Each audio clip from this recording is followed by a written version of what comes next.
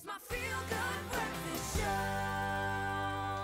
Welcome back to your Feel Good Breakfast Show. It's Expresso here on SABC3. New York Fashion Week kicks off a month of international fashion shows and offers us a first look at trends for the next season.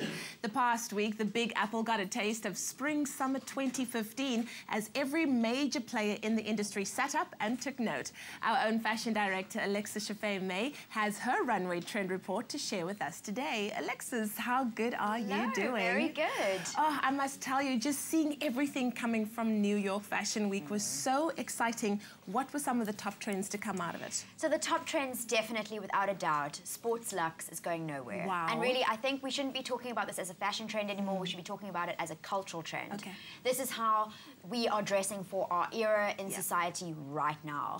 And really, you know, building on this trend, we saw a lot of mesh on the runway. We saw a lot of, a little bit more high-tech fabrication, which kind of takes the trend to the next level in terms of aesthetic. It makes it a little bit more futuristic, which I suppose we should be expecting to see. And we still saw those classic streetwear pieces. Like here you see the anorak. We also saw some jumpsuits, bomber jackets, sporty shorts, you know, all those classic pieces you would expect in a sporty wardrobe. And then building on the trend, we had a lot of pocket detail. Anything from streamlined, slim pockets to really quite bulky pockets, also kind of fitted into a utilitarian uniform trend that we also saw running alongside sports luxe. So there's definitely a bit of a uniform going on for next summer. And then with those basics, we saw what I would call the summer trench. And a lot of them. These very loose, draped, and you wear it, you can see here on the model at Tracy Reese, you know, very much just, you know, casually tied to the side. It's full length, quite a beautiful piece. And I think it's great for, you know, the in-between spring season where you do still need your coats. I agree, yes. And then also keeping in the sports luxe trend, as you can see here, we now are being introduced to more digital prints. And these, for me, were just fantastic because they actually look like they're hand-drawn. I love it. Like they're sketched, which is fantastic. It gives a little bit of an artisan quality to what is actually quite an edgy look. So that was a great update in terms of print. And of course, naturally, you know, it's spring. My favorite. We expect to see some beautiful florals. And I was actually I'm not a floral girl normally, but I really loved the prints that I saw this fashion week because they're really big and bold, big blooms, if you like. I mean, Michael Kors is just absolutely fantastic. So that it's a real statement print. And again, you're seeing that the matching sets are coming through. Exactly, and I'm very happy to see that the crop top's not going anywhere. No, it's not. And it's, again, about that twin set. You've got the top, you've got the skirt, and it's matching. And then we saw lots of leafy prints. Now, I mean, this summer we've seen this tropical, more tropical prints. And then here we see for next summer, we're seeing, you know, leaf prints still staying, but they're quite busy and they're quite foresty, if you like. Forest leaf prints. I love it. And then gingham.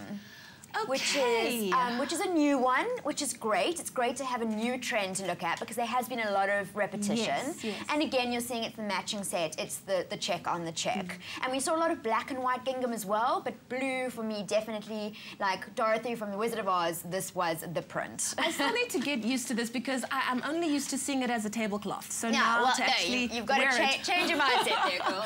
Okay. And then, of course, I mean, we talked about it in Fash Pack on Friday, but definitely black and white monochrome stripes, definitely still a key trend. And you can see you can mix them with other prints or you can wear them full head to toe print, but definitely your prints aren't going anywhere for probably about the 4th season in a row now, who knows. And interestingly, you know, it's nice to see for me a change in silhouette. And for this season, it looks like the one shoulder is firmly back. It was, I mean, numerous shows. I mean, this is just a select look, really, from tops to your long dresses to shorter sporty dresses. Definitely that one shoulder look is something that you should be going for. I think it's generally quite flattering on women. So I think it'll be one that will definitely take off in the retail space as well. I love it. So much to work with when it comes to fashion. New York Fashion Week certainly was incredibly exciting, Absolutely. It always is, though, because it's our first look at what we're going to be seeing for Spring/Summer 15. And now, of course, London, it already kicked off over the weekend. So I'm already there online. Wednesday, I'll be here to drop all those trends for you guys. Thank you so much. Miss Alexis May, our fashion director, keeping us on the pulse with everything that's happening on the run walk. Of course, Ewan, what did you think about that? Amazing, right?